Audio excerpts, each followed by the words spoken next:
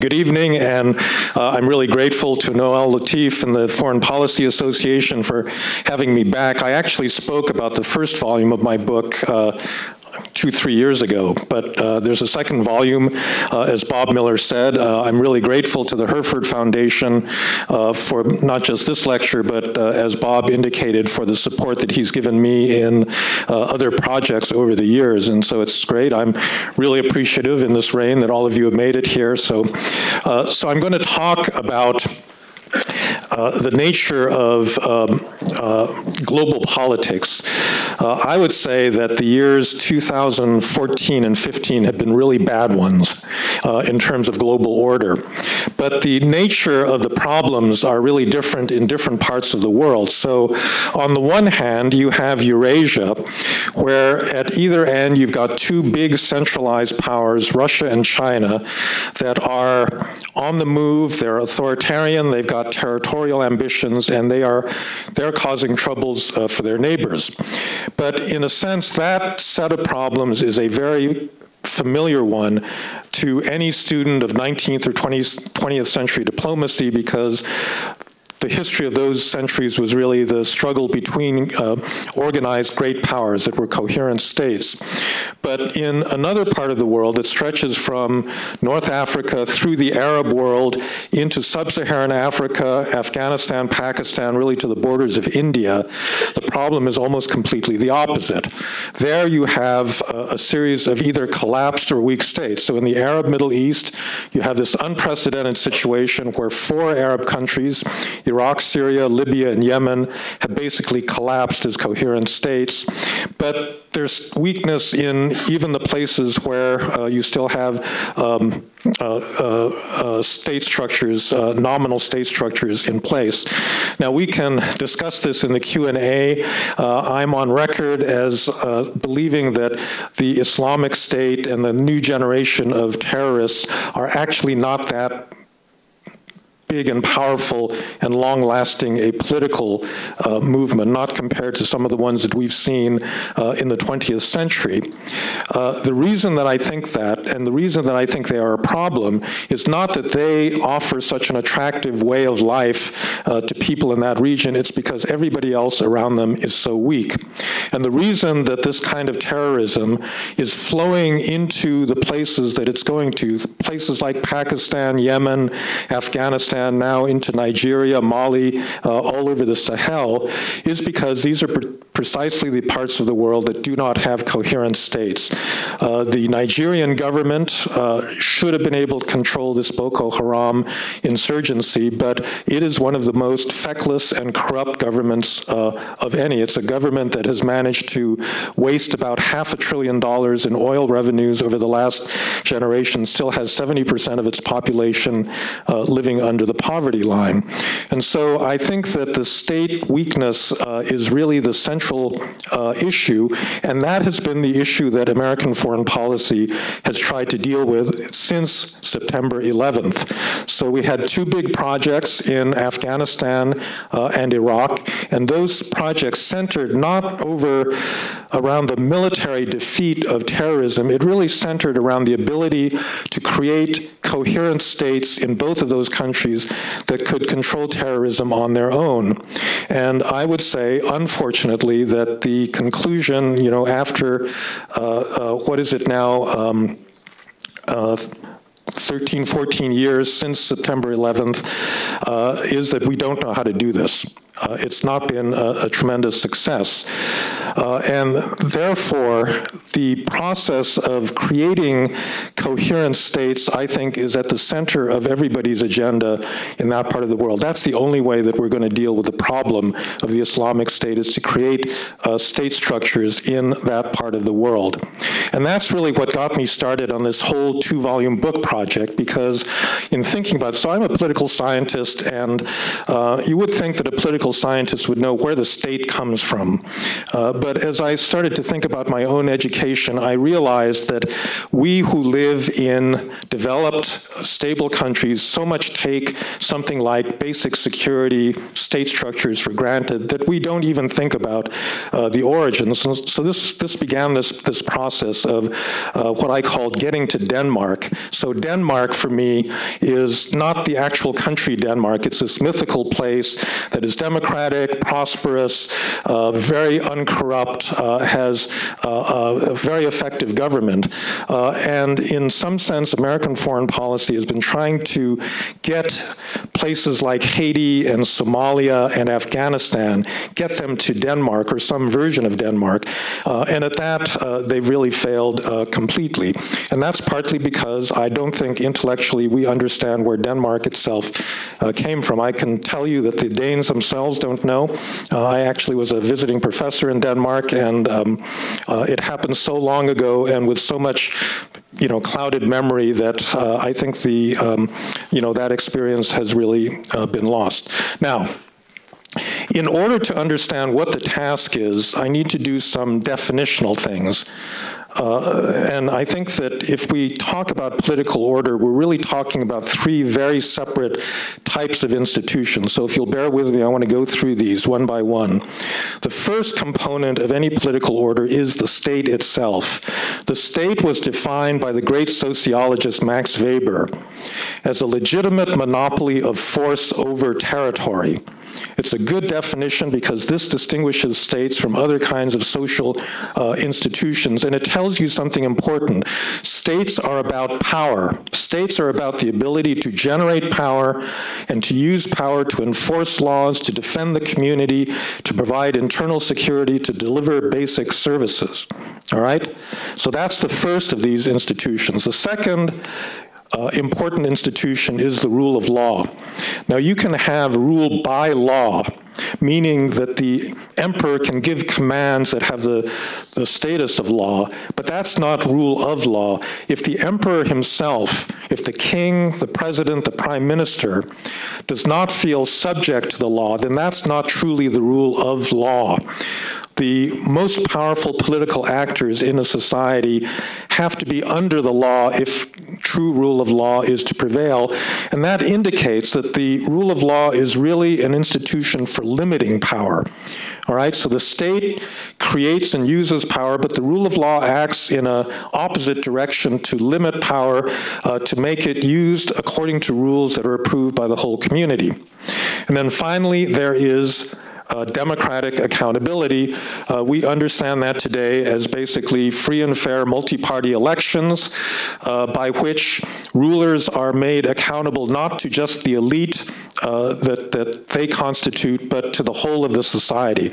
The reason we have these procedures is to guarantee the substantive result of that kind of mass accountability. So if you think about it, a modern liberal democracy, a modern political order, is actually three somewhat contradictory things. On the one hand, you've got the state, which is about using and deploying power, and then you've got these two institutions, the rule of law and democratic accountability, which are about limiting power. And you're not going to have a just or a successful political system unless there's balance. So obviously, if you have a state without the constraint institutions, then you have a dictatorship, and that's basically modern China.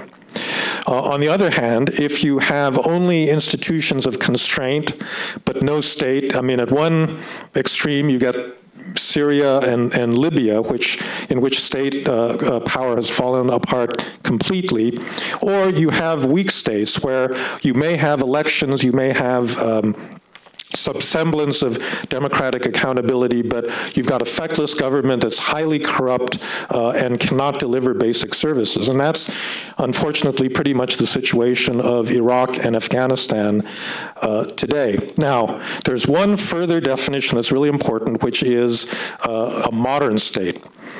Now, a traditional or a patrimonial state is a state in which the state mechanism is basically regarded as a species of private property by the rulers. The whole reason that they want political power is so that they can get wealthy. And that, in fact, was a situation when there were kings and queens. A king could give away a province as a wedding present to his daughter because, in some sense, he legally owned that territory. So today, nobody dares to say that they own the country that they're ruling over. So you have what political scientists call neo-patrimonialism, in which you've got the semblance of a modern state, you've got parliaments and prime ministers and so forth, but the reality is that everybody in the political system is there to enrich themselves at the expense of the public. A modern state is very different. A modern state is impersonal, meaning that your relationship to the state does not depend on whether you're a friend or a buddy of the ruling elite. It depends on your status as a citizen. And in a modern state, there's a clear distinction between public and private, and corruption happens when public officials appropriate public money for their own uses. And therefore, that's what it means to be in a modern state where corruption becomes an issue. And I would argue to you that, although it's true I'm a board member of the National Endowment for Democracy, and I think democracy is very important, I actually don't think that the distinction between democracy and autocratic regimes is actually, in a way, the central issue in many places. The central issue is between a patrimonial or a neo-patrimonial state on the one hand and a modern state. I'll give you some examples of this. So what's the issue in Ukraine right now, or between the European Union and Russia? Is it really over democracy? Now, why did those young people a couple of years ago start demonstrating against the regime of Viktor Yanukovych when he decided to align with Russia rather than the European Union? It's not that he was undemocratic. Everybody admits that Yanukovych was democratically elected in a reasonably free and fair election. The reason that he attracted so much opposition was the fact that he was one of the most corrupt leaders in the whole post-Soviet space. I don't know if you saw the pictures at the time of this mansion that he was building for himself outside of Kiev that was 4 or 5 times the size of the White House. His family probably succeeded in getting several $1 billion out of the country into, proverbial Swiss bank accounts. And for those young protesters, the issue at stake was not democracy per se. It was whether they wanted to live in this kleptocracy ruled by this very small elite for their own benefit, or whether they wanted to align with Europe, which for them represented political modernity, meaning an impersonal state in which public officials are meant to serve a public interest. And I would maintain that that is the big fight between us and Putin right now. If there was an election in Russia, Putin would be reelected by a very big margin. There's no question about that. But what he represents is this ability of this small elite to extract rents out of that society for their own benefit primarily, all right? So that's a case where I think the task has really been getting to a modern state and not getting to democracy. I'll give you a couple of other examples. In India is one of the most successful democracies among all developing countries. It's been except for a couple of years under Indira Gandhi, it's been a very successful multi-party, very open democratic order. There was a study done by an economist and activist named John Drez of several states in northern India, in which he discovered that 50% of school teachers were being paid as teachers, but they were not showing up for their jobs, 50%, right? So there's this big hue and cry. India is a vigorous democracy. The opposition parties denounced this. The press exposed this fact. After 10 years of attempted reforms, they did another survey, and they discovered that the same percentage, 50% of school teachers, were not showing up. So after 10 years of reform effort, they could not get this basic, service provided for the children in these parts of India. It contributes to inequality. It contributes to the lack of competitiveness in India. There's nobody in India that thinks it's a good thing for teachers not to show up for their jobs, and yet this very basic act of public administration seemed to be beyond the capacity of the Indian government. And there's other failures in terms of infrastructure, the ability to provide clean water. There's 500 million people in India that don't use toilets, and if you think about it, it's quite mind-boggling. But this level of basic infrastructure has been extremely difficult for this democratic, highly vigorously democratic society to create. If we get closer to home, to Europe, well, I don't know, that's not my home, but if you get closer to Europe, there's another country that's been very much in the news, which is another case of a certain kind of patrimonialism, which is Greece. So why did Greece initially get into the Eurozone conflict, crisis? Part of the reason was that Greece, like Italy, could not control its public spending. And part of the reason that it could not control its public spending was that the two Greek political parties, PASOK and New Democracy, they competed very vigorously for votes.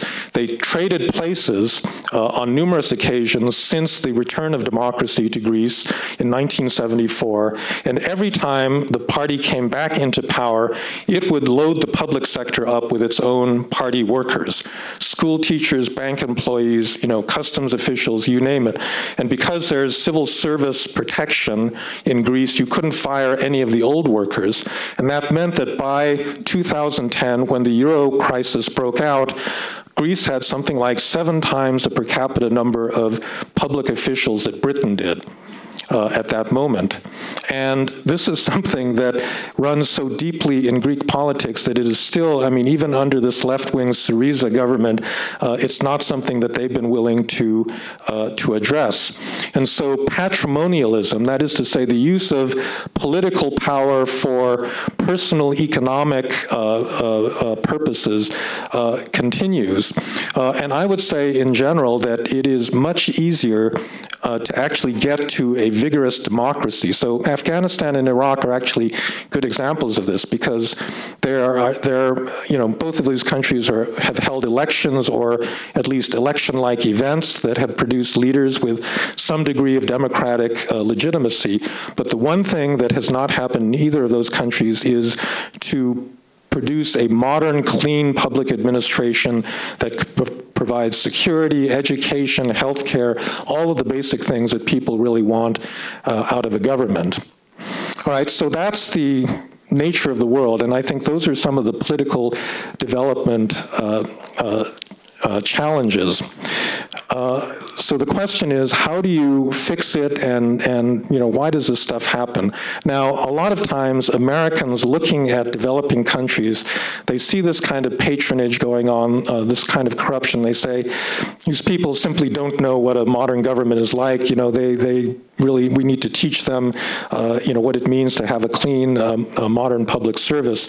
And Americans do not understand that, in a sense, they invented this form of corruption in the 19th century, and they practiced it when America was at the same level of economic development that India, Brazil, Indonesia, any number of countries were at. So if I can give you a little history lesson, who ran the American government after the American Revolution? Well, for a couple of decades, you could say it was really the friends of George Washington. They were largely graduates of Harvard and Yale, very elite Americans. But beginning in the 1820s, one American state after another expanded the franchise to include all white males. There used to be a property requirement for voting, but that was eliminated. And so all of a sudden, you had a mass white male franchise. And the critical election was the 1828 election between John Quincy Adams and Andrew Jackson. John Quincy Adams was the son of the second president. He was a prototypical Boston Brahmin. He was a graduate of Harvard College. He traveled in Europe. He could speak numerous European languages. Andrew Jackson was a frontiersman from rural Tennessee, Scotch-Irish, Indian fighter, brawler, a drinker, a big military commander. He got the Seminoles and the Cherokees. He fought wars against them, very tough wars, and then he was the victor of the Battle of New Orleans against the British, which then propelled him into national politics. And he beat John Quincy Adams. In a way, it's a polarity between a certain American elite and a certain kind of American populism, which is reflected today like in the contrast between, let's say, the Yale-educated John Kerry and Sarah Palin, right? So Sarah Palin, I mean, part of what drives her is that she doesn't like people from Harvard and Yale running the country. But this is not a new thing in American politics. This really goes back very far. So on the basis of an expanded democratic franchise, Andrew Jackson wins the 1828 election, and he says two things. First, I won the election, so I should choose who gets to work in the US government. And second, it doesn't take a genius to operate the US government. Basically, this is a time when the average level of education in the US was probably fourth grade or so, right? So this begins a 100-year period in American history known as the spoils or the patronage system, in which virtually every public office from the federal government down to your local postman was given away as a result of a political payoff by a politician to some campaign supporter. And it produced Tammany Hall, it produced, the Daily Machine ultimately in Chicago. I mean, these famous cases of municipal corruption were all built around patronage operations like this. This only changed, it only began to change in the 1880s as a result of a reform movement during the Progressive era. So by the 1880s, America was changing. It was no longer a predominantly agrarian society. It was industrializing. The railroads at that point were the internet of that era. They tied the North American continent together into a single market. People were moving into cities. They were getting much higher levels of education. And many of those new interest groups that were formed by this economic modernization didn't like this corrupt patronage system that the country had gotten used to over the previous generations. So there was a proposal for something called the Pendleton Act that would require, that would establish a civil service commission and make a civil service examination the basis for hiring into the federal government. But nobody in Congress was willing to pass this because that would undercut their basis for political power. And it would not have gotten passed but for the assassination of James A. Garfield. So Garfield was elected in 1882. He was shot by a fellow named Charles Guiteau, who thought he should be the ambassador to France and was disappointed that he didn't get the job. It took Garfield about 6 painful weeks to die, and as a result, Congress was sufficiently embarrassed by the fact that the American president had been assassinated by a patronage seeker that they passed the Pendleton Act in that Congress, and for the first time, you had a modern creation of a classification system in which you had to demonstrate merit and background in order to get a job in the government rather than simply your connection to a politician.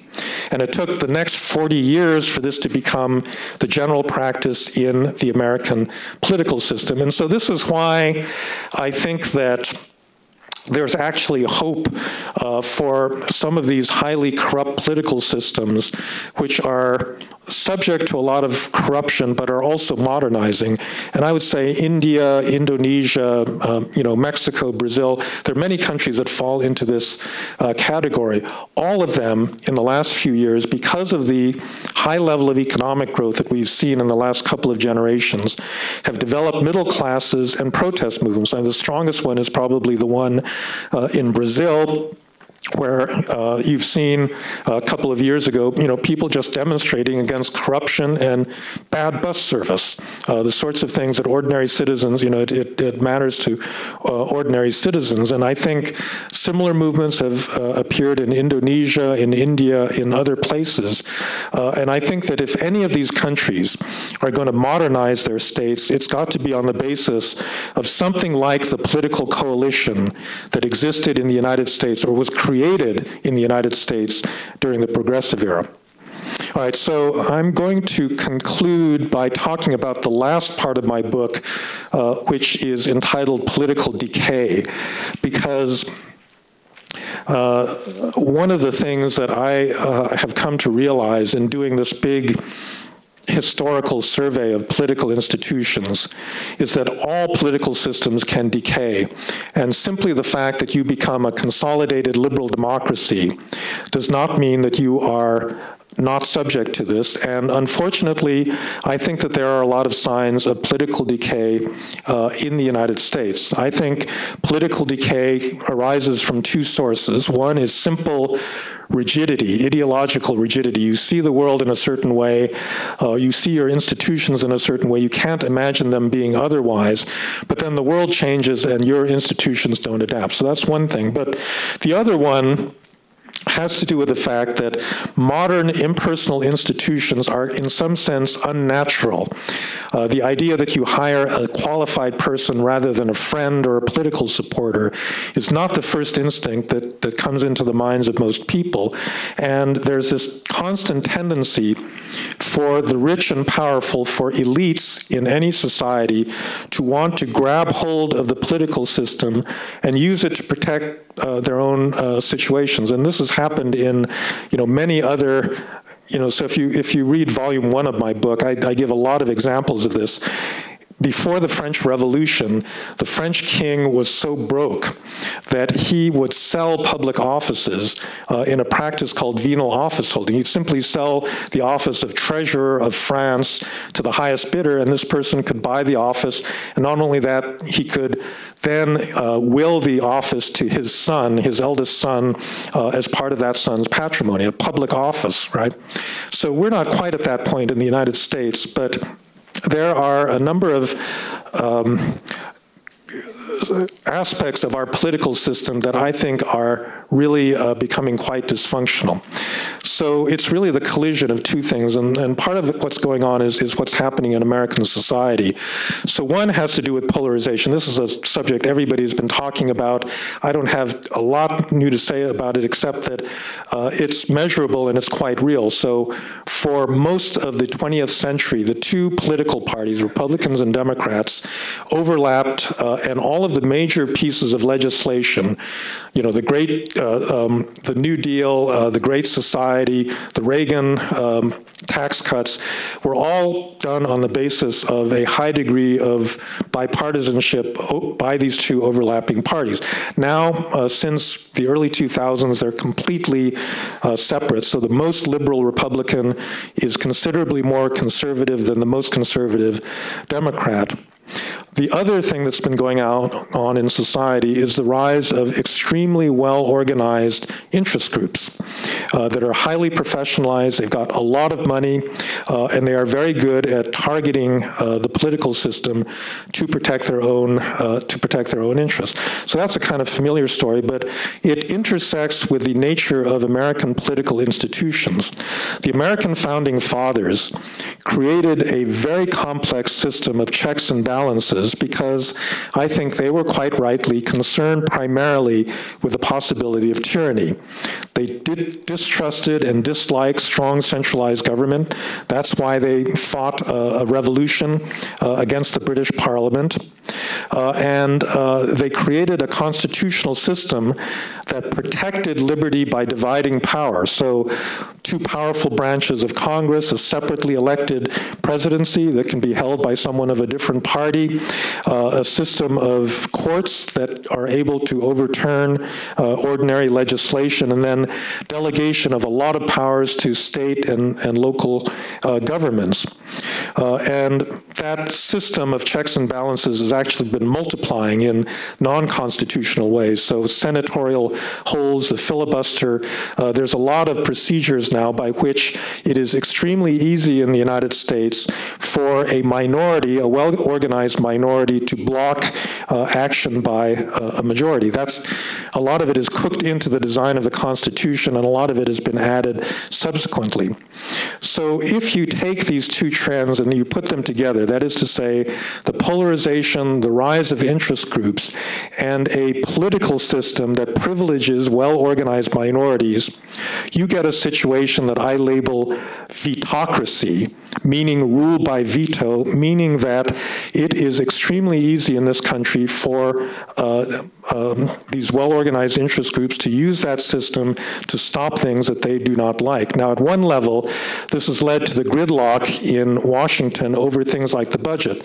So Congress has actually not passed a budget by its own rules since 2008. They've been doing continuing resolutions, or they got into this sequester almost by accident because they thought that nobody could possibly want a deal that bad, but sure enough, that's kind of what happened. And it means that many pieces of legislation that really ought to pass quite easily cannot get through.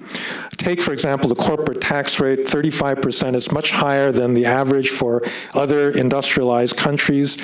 Everybody complains about that. That's why so much money is being held overseas. And I think that almost every tax reformer, Republican or Democrat, would say, in principle, yes, we ought to lower that corporate tax rate, make it more consonant with practices in other countries, and then get rid of all of the tax exemptions and privileges that exist. And in fact, we have created a system of privileges in this country. So the difference between a privilege and a liberty is the following. A liberty is freedom from government action that applies to all people as citizens. A privilege is something that applies to only me and my family or my company and to no one else. And I think if you look at the American tax code, it's really a disgrace. I mean, it's basically a catalog of privileges that have been negotiated by interest groups and then stuck in the code and extremely hard to eradicate.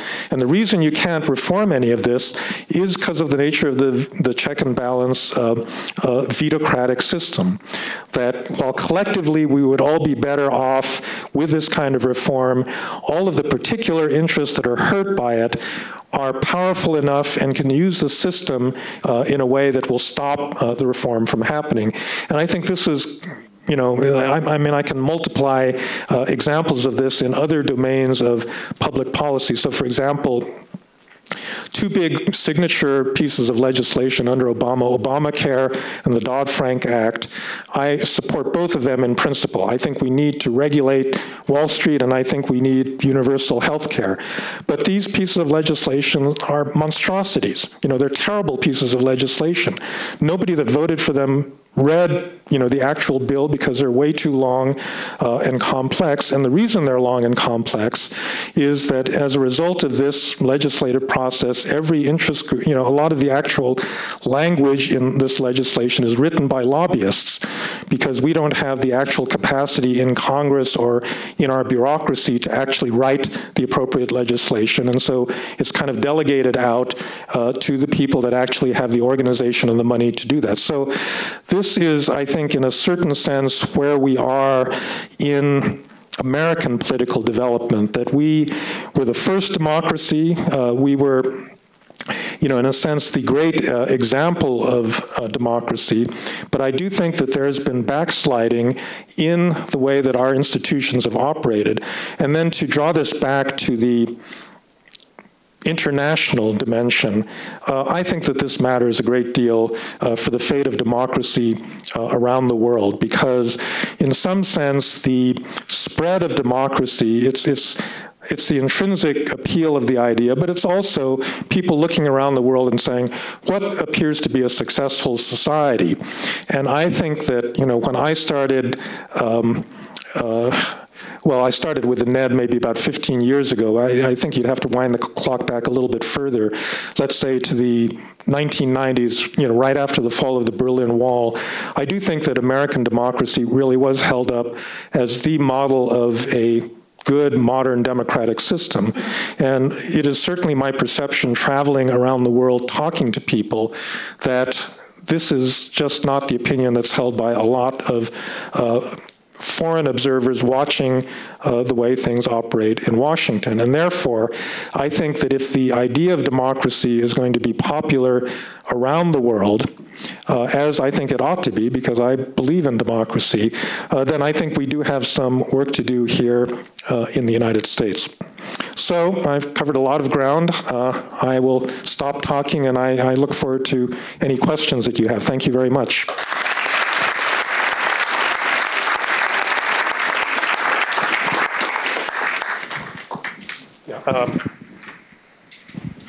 That gentleman.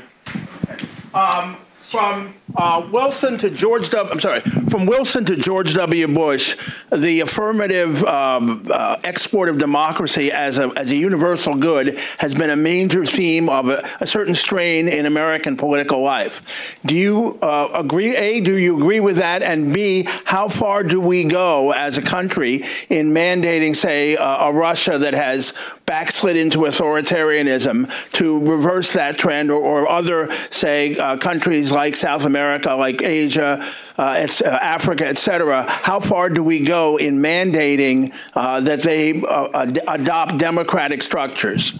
Well, that's a good question. So I would say we don't ever mandate that somebody become a democracy. I mean, it's not in our power to do that. Even when we occupy a country with our military forces, we can't simply mandate that they be, I mean, I think kind of Afghanistan and Iraq kind of prove that. So if there are not indigenous actors that want democracy in a particular society, it's not going to happen. I think where we can operate, and I think where an organization like the National Endowment is very useful, is basically in leveling the playing field, because in many countries, you know, the dominant political powers use their power to prevent any kind of open competition, so that even though there actually may be a majority of people that want a certain, you know, reform or a more open system, they're not allowed to have it because, you know, that those voices are stifled. And so in that sense, I think you know, helping civil society groups, helping open media, you know, this sort of thing is perfectly legitimate. And in fact, it's had really important effects. So for example, one of the early successes of the National Endowment was actually to support in the 1980s, to support the Solidarity labor movement in Poland, which everybody at the time thought was just a hopeless cause because it was a communist country and they would never, you know, allow a democratic labor union to exist. But sure enough, in 1989, that's exactly, you know, what happened. So I do think that there are things that we can do that are useful, but we cannot mandate anything with regard to the, you know, the type of political system that other people adopt. Yes, sir. Yes. Jim Tauping famously said it doesn't matter whether a cat is black or white, it only matters whether it catches mice. And my question is whether it's a misreading of history about the export of democracy, that really what people are looking at is what systems deliver goods, or good cats, catch mice. And whatever the flavor is that accomplishes that, that's what people are interested in adopting because they think it will catch mice for them too. And so is that not a more fair reading of what's happened, is where we've been more economically successful, people have been more interested in copying all aspects of a system on the ground that will catch mice, and where we, as now, are less competitive and other countries like China are seen as more successful in advancing and their GDPs grow more rapidly, that they're more interested in copying them. So I think that the actual performance of governments matters for the perceived legitimacy of those governments. So in China right now, I do think that the Communist Party actually does receive the assent of a lot of Chinese people because it's delivered on growth, on jobs, on, you know, on a lot of things, even if they don't really understand why they've got a right to be ruling over them and so forth. And therefore, I think that the ability of a democracy to deliver you know, basic public goods, education, health, safety, is really critical. And I think that the failures of many new democracies has been precisely in that area, that they haven't been able, you know, the Rose Revolution, the Orange Revolution in Ukraine back in 2004 failed because the new democratically elected officials completely failed to clean up corruption, completely failed to reform the public services in Ukraine. And so performance, really, in fact, does matter. I would say, however, that performance is not 100% of the story. There is an intrinsic desire of people to have their dignity recognized. And I think that's one thing that a true democratic rule of law system does. So if you think about Mohamed Bouazizi, who was the vegetable seller in Tunisia he triggered the Arab Spring because he had a vegetable cart and it was taken away by the police, and he tried to get it back. He couldn't get an answer. The policeman slapped him, and then he set himself on fire. And that was such a common experience in that part of the world that it triggered this, set of protests all over the Arab world. And that's not imitating anybody's model. That's just being really pissed off at the fact that your public officials do not take you seriously as a human being. They don't owe you an answer. They don't owe you kind of basic respect, as a citizen. And that's what generated this huge amount of anger at all of these regimes. So I think, yes, it is performance that makes democracies viable, and we got to worry about our performance, but there is also this intrinsic dimension to a government that actually respects the rights of its citizens that I think people value. How about, let's go to the back. Yeah, how about there?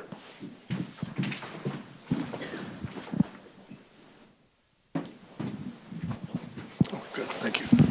Yes, thank you. You seem to be implying that the reason that we have so many failed states is because of the corruption in those states, and so you're sort of postulating the opinion that essentially if we help them clean themselves up, then we have fewer failed states, and then of course we can focus more on some of the domestic issues that we have here.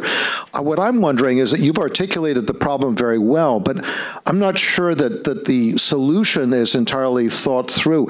Has anybody, to your knowledge, been coming up with new forms, new political systems, new social contracts, as it were, that perhaps could fit the 21st century better than the types of political systems that we've developed until now? Well,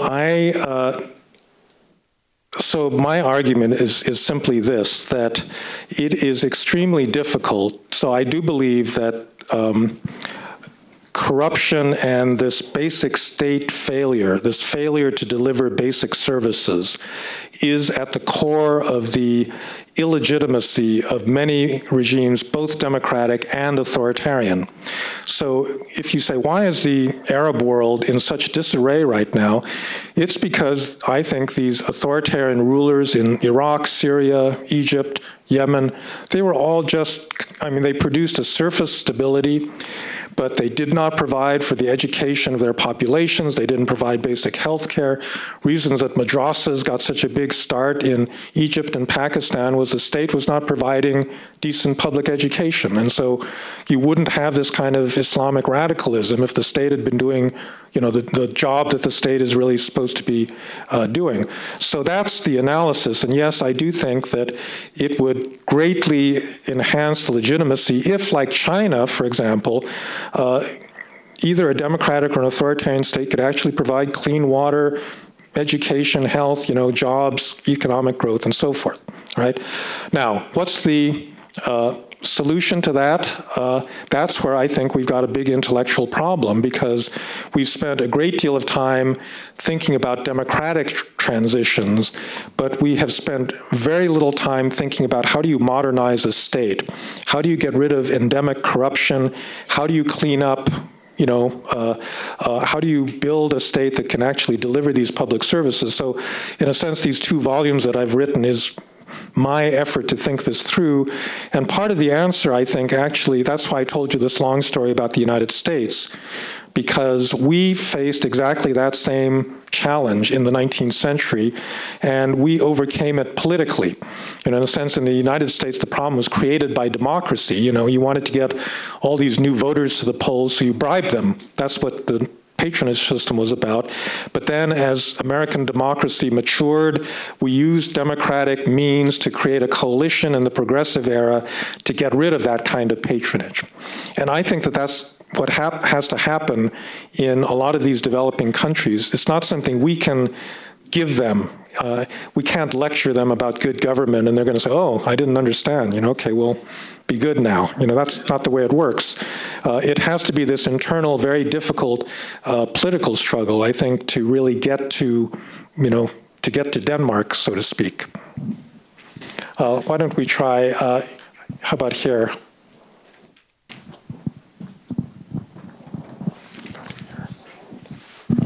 Hi. How do we stop being a vitocracy? What's your blueprint for a reform or revival of the American democracy?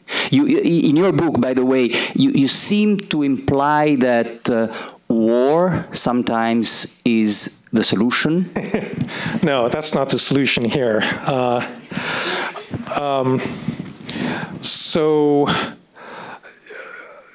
One of the big problems with the American system is it's extremely conservative, not in the ideological sense, but just it's very hard to change it.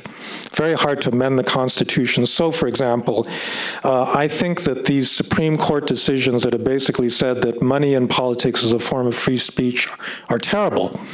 But we're not going to get rid of them. I mean, I don't see any way of getting rid of them unless you wait another generation, you have a different court, and they, issue a different set of rulings. And so that avenue of reform is blocked off.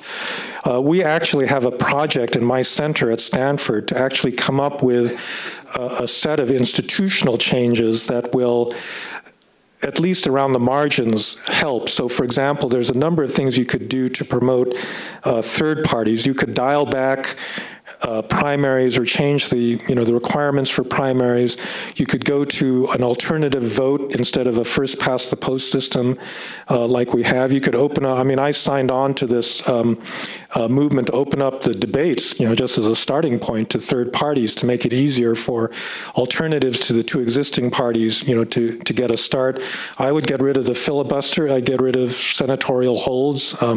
It's ridiculous. Every one of 100 senators can put a hold on any given executive branch appointment that they want with no, for no reason. Can you imagine running Google in that way if every board member could stop every mid-level management, hiring decision? So, so there are a number of things, but I don't have any illusions that that's going to fundamentally fix the system. I think you're not going to get more fundamental change until you get an external shock. And this is where the war thing comes. So I don't want a war, I don't want a big crisis. I don't want an economic collapse. But historically, a lot of times when you're stuck in a certain equilibrium, you need this kind of external shock to shake it loose. I would have thought that the financial crisis of 2008 would have been a big enough shock to actually change things in the system, but today it's as if it didn't happen in terms of the the fundamental polarization and so forth. So apparently it wasn't big enough. So I'm not hoping for something like that, but I do think that sometimes you do need this kind of external forcing event, to bring about change, like something like the assassination of Garfield, which is really what brought about the kinds of reforms in the progressive era that I was talking about. And again, I don't want any presidents assassinated, right? Yes. Yes. How about this gentleman right here? Yeah. Thank you. Reading volume 1, I noticed that you said a number of times that all the analyses of behavior applied to a Malthusian world. And I might have hoped that the spoiler alert to volume 2 would say something like the experience of industrialization and abundance is only 4 or 5 generations old, and we're still in shock, and we'll figure out a way, and you'd have some lines of analysis and patterns that would tell us how we fix things going forward. Is there still any hope for anything like that? Have you discarded that qualification? Or am I doomed to be disappointed? Yeah, okay, so just to give a little background on that, what I argued in volume 1 was really up until the Industrial Revolution, the vast majority of everyone in the world was living at subsistence level, which meant that if you wanted to get rich, you could only do it by taking from somebody that, taking resources from somebody else. So you're living in the zero-sum world, which means that predation, political predation, is a perfectly reasonable strategy.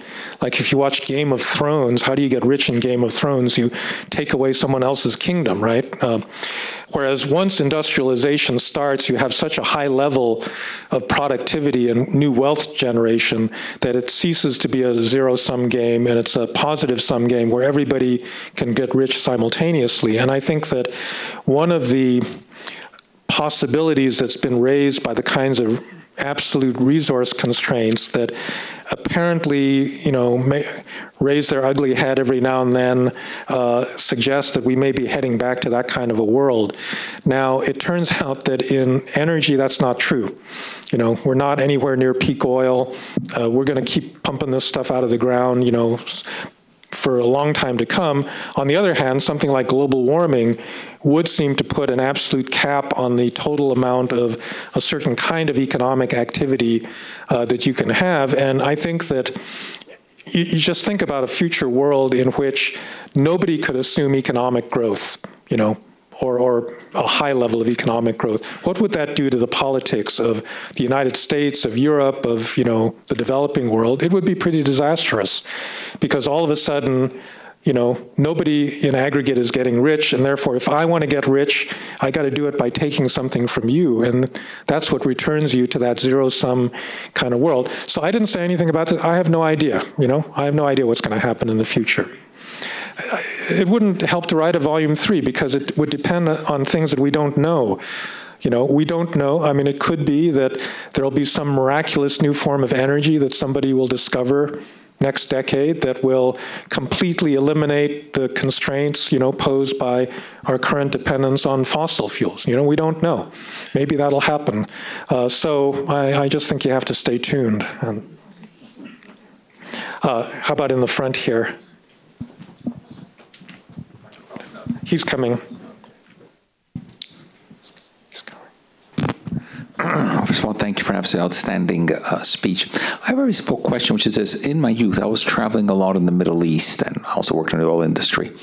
And one thing I noticed in certain countries, which now maybe are being criticized for lack of democracy or imperfect democracy, is that there seemed to be absolutely no identification of these Western educated elites who, in fact, have been brought up, went to Oxford, Harvard, wherever, and were imbued with the idea of democracy and the people. Mm-hmm. And I'm just wondering if this process of economic globalization is not actually becoming even more conducive to this as trade becomes freer. And so we have these groups of people who are extremely charming, very wonderful, great fun to be with, Gezira Club, the whole thing. And yet at the same time, the capital is shifting abroad, and they will look to London, New York, Paris, wherever, as their center of communion, intellectual and financial, and do not look at the people they are actually living amongst as either being their equals or being somebody or people whom they think they should co-opt into the system. How isn't that a sort of a contradiction? We're opening up the world, but then we're shifting the elites once again in a form, I would say, almost neo-colonialism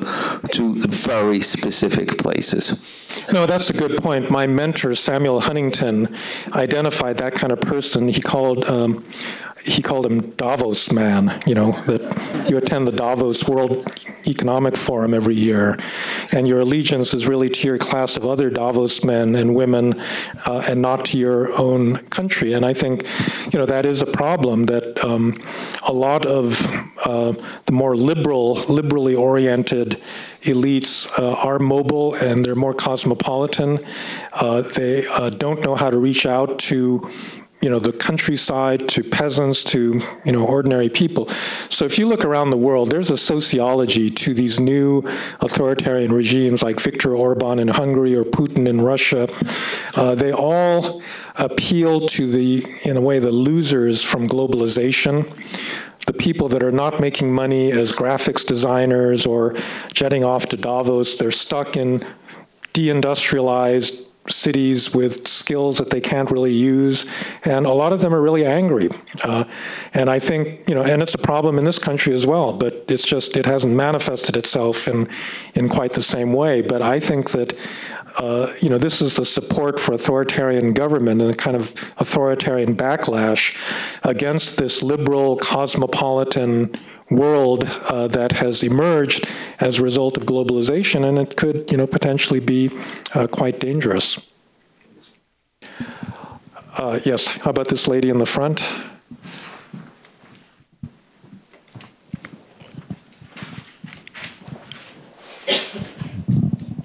Thank you.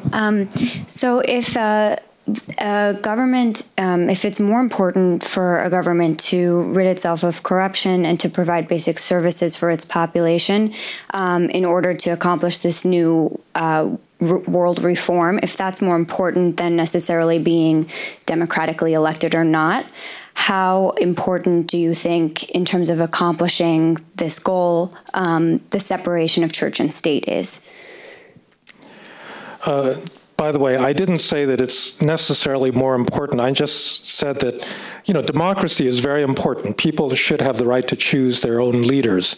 I was simply saying that many democratic governments have failed in this category to actually then deliver on what people want from government. So they got to fix that. But it's not that necessarily that's more important. So, the question of religion and politics is really quite complicated because in some instances it's actually quite helpful for democratic politics, and in other cases it's clearly not. So right now you've got a certain brand of Islamic radicalism that is clearly extremely, profoundly anti-democratic, anti-modern, anti-kind of everything, and that's not a good, model for anything. On the other hand, there's a long line of observers going all the way back to Alexis de Tocqueville that have said that the particular kind of sectarian form of American Protestantism was actually quite helpful for American democracy because that's what cultivated the social capital that was necessary for communities to be self-organizing. It was the basis of the American art of association. It promoted, citizenship and so forth. And so I think it just depends on the circumstance. There is in fact, this is an argument that, again, Samuel Huntington made, that for much of the 20th century, the Catholic Church was an enemy of democracy. Really up until the Second Vatican Council. I mean, it was on the side of the monarchists, in the Spanish Civil War. It took the side of a lot of authoritarian regimes in Latin America. But on the other hand, the church has been on the other side, and Pope Francis, looks like he's in the process of moving the church, considerably to the left on a whole bunch of issues. And you've got liberation theology, that was the other expression of Catholicism in Latin America. So I just think it's a very complicated thing. Liberal politics clearly depends on trying to force religion out of the domain of politics as being the central thing you're fighting about. And that's a lesson that they've really got to learn in the Middle East. But that doesn't mean that religiosity among ordinary people is not at the same time helpful, and it's part of life. People, that's a dimension of their personhood that many people want to express, and in democracy, it seems to me that that's something we want to, to protect and in some cases even encourage. Let's see. Okay, there.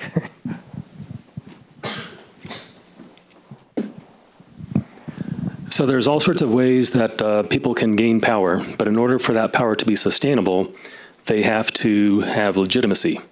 So are these sources of legitimacy uniform, or can they vary? So democracy is, a rule of law would be a principle that we would hold dear here, and so that would be, what we would expect for legitimacy.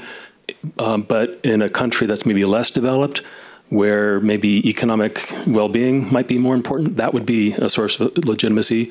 Or if it was a different culture, it may be that your belief in a particular, religious teachings might be the source of legitimacy. So is it possible for you to have different forms of legitimacy to sustain that power?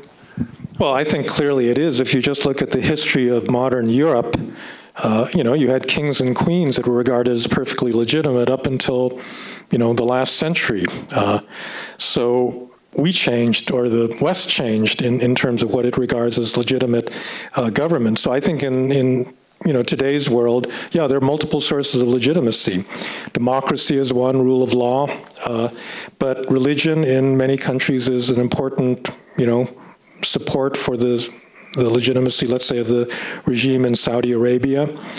And performance is also a source of legitimacy. So like I was saying about China, the fact that they've been so successful in promoting economic development is a lot of the reason that nobody wants to mess with them, because they don't want to kill this goose that's laying all these golden eggs. So I think, any regime has got to worry about maintaining its legitimacy in a multiplicity of ways. And if you do not have legitimacy, so this is, I think, the weakness of China, is if your regime is legitimate only because of performance, then what happens when your performance fails? And it's going to fail in China at some point. I mean, they haven't had a big setback since 1978 when the reform started, but it's going to happen sooner or later. And that's when these other intrinsic ideological or religious or traditional forms of legitimacy then begin to matter, because that's what tides you over, a rough stretch. Okay. I want to thank you very, very much.